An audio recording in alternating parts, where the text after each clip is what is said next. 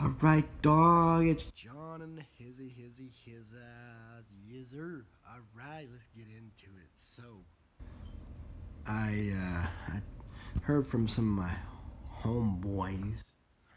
They saw the video I just posted recently, most recently, the last video I posted.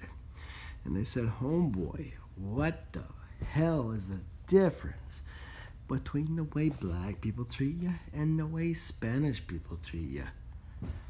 I said, well, damn it, I'm gonna tell you, mother...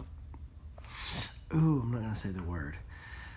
Anyway, yeah, well, I just, I don't want any complications from YouTube or anything like that. Anyway, so I said, well, I didn't say anything, but this is my answer. I'm gonna make a video answer.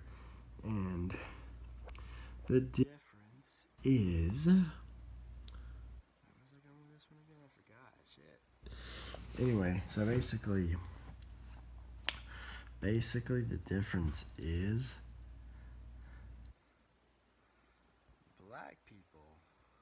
I go with black people first. Black people are like, what's up, John? How's it going, my brother? What you doing, man? How you been? How's your daughter? How's your wife? How's your family? How's everything been going, man? Man, you want to come to his house and smoke some weed? What? Anyway, so that's how black people are. And like I don't think I said this, but I'm gonna make this one short and sweet because I just now finished uploading the other one. Anyway, so that's how black people are. And Spanish people are somewhat different because this is how Spanish people are. When Spanish people see me, they're like,